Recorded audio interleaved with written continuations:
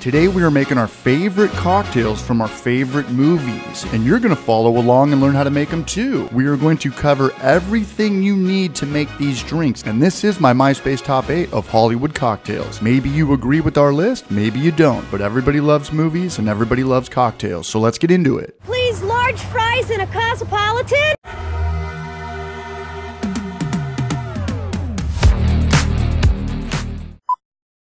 And before we jump into our top 8 list, real quick, we recently made a video covering the basics of bartending. What kit we are using, what's this stuff called, what's its purpose, and some other core things we're going to want on hand, different glasses and their terminology, the proper way to cut limes, why you shouldn't use ice from tap water, and much more. A link to that video will be in the description of this video. All right, here we go. 8. And a double kamikaze, please. The Kamikaze from Leaving Las Vegas. This movie's a big deal for me. It's got Elizabeth Shue in it. She was my first crush growing up. Back to the Future movies, Adventures in Babysitting, The Karate Kid. This meant a lot to me. It's because I knew I wasn't gay. But fast forward a couple years and there was this new show that came out, Power Rangers. And this was the most badass shit I had seen since Captain Power. And then they introduced Tommy, the Green Ranger.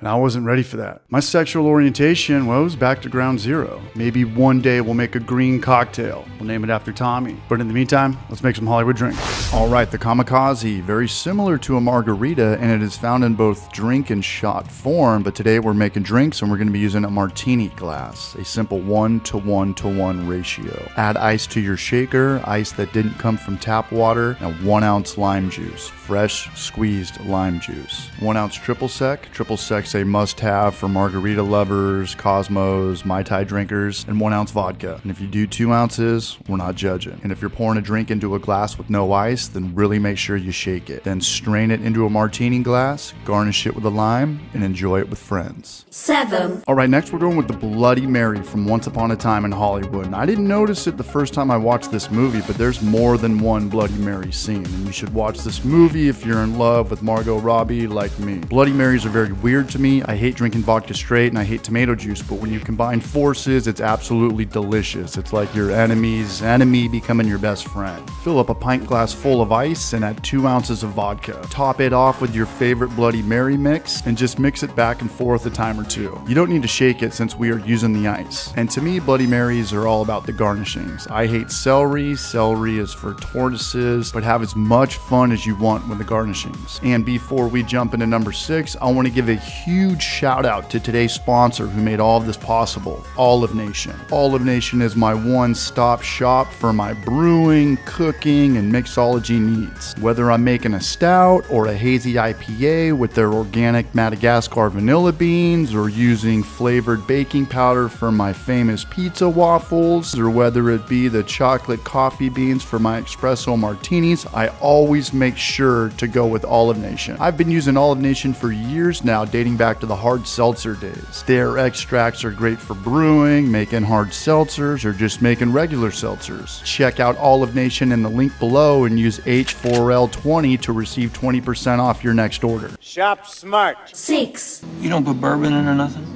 No. Well, today it does have bourbon in it, or rye whiskey. Okay, this really isn't a drink, but who says it can't be? This is the $5 shake from Pulp Fiction, which would probably be $20 these days, or $30 in California. I've watched this scene a billion times and wondered what it would taste like with alcohol, so today we're going for it. No real recipe, just want to wing it with about a half pint of ice cream, real ice cream, none of that diet sugar-free garbage. And now here's where the magic happens. 1 shot Woodford Reserve rye whiskey. About a cup and a half of milk, all depending on how thick or runny you want it. If you've got a blender, then use it. Stirring with a spoon will work, it's just gonna take longer. Pour it into a pint glass and hit it with your toppings. And I was always a caramel guy over chocolate syrup. I thought this would be gross, but it's absolutely delicious. You kind of taste the booze, but more than anything, it just makes everything somewhat smoky. Probably not the healthiest cocktail on the market, but you know, we're living. Congratulations, we just created a new drink, the $5 milkshake.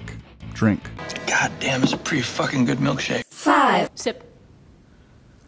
The Cosmo. What would this list be without the Cosmo from Sex and the City? And I was actually a huge fan of this show growing up. It came on after The Sopranos Sunday nights when I was in high school. The Cosmopolitan is very similar to the Kamikaze we made earlier, except that we're going to introduce some cranberry juice. And we're also going to be using a different vodka. Go ahead and kick it off with 1.5 ounces of lemon vodka, 1 ounce cranberry juice, no order in particular, half an ounce of fresh lime juice, and then half an ounce of triple sec or any orange liquor of your choice. Get some ice in your shaker, and again, you really want to shake it up since we're pouring it into a glass without ice. Cosmopolitans are typically served in a martini glass, but if you only have a coupe glass, then I guess we'll let it slide. Or shit, pour it into a coffee mug. Live your life. I feel just like Carrie Bradshaw. 4. The Red Eye from Cocktail, young Tom Cruise, super underrated movie, and it's got Elizabeth Shue in it as well. See, this video is coming full circle. Circle of life. Circle of love. This cocktail separates the men from the boys. It requires a raw egg. They drink this cocktail as hangover cures with aspirin, but tonight we're just drinking it. And all the steps are just one big step, and that step is to not be afraid. Some tomato juice. I'm gonna do an ounce of vodka. Gonna top it off with beer. Drop an egg in it, and just pray that you don't throw up in front of girls. 3, 2, 1. Boom, perfect timing. He does? He got it. That's how it's done. The Red Eye. 3. And what would this video be like without the White Russian from The Big Lebowski? This movie's got to be in the conversation for most quotable movies of all time, at least for me. This is the movie that introduced White Russians to most people. Let's face it, if this movie never came out and you went on a date and the person ordered a White Russian, it'd be pretty weird. It'd be weirder than shit. In a rocks glass with ice, we're gonna add 2 ounces of vodka, 1 ounce Kahlua, and top with cream or half and half. And just make sure you don't drink these in public with a beard like this. 2. Hollywood's blonde bombshells, a tale as old as time. We're talking the Cameron Diaz's, the Pam Andersons, the Mama Junes, my favorite Joey Lauren Adams, but no bigger blonde bombshell in the Hollywood cinema scene than Marilyn Monroe. This lady is iconic as it gets, and today we are making the Manhattans from her 1959 film, Some Like It Hot. We've got bourbon. We can make Manhattan. Manhattan cocktails got to be in the top 5 cocktails of all time. Maybe top 3. Maybe number 1. Breaking out the beaker glass for this, we're going to go 2 ounces of rye whiskey, sweet vermouth or Rosso vermouth. It's fortified red wine. Also going to introduce bitters for the first time in this video. Now stir for a good 15 seconds. Pour it into a coupe glass, garnish it with an expensive cherry, and enjoy. This is living, baby. 1. Before there was this guy, there was this guy. Or better yet, these guys. A man of many faces, but the name in the cocktail remains the same. A vodka martini. Shaken, not stirred.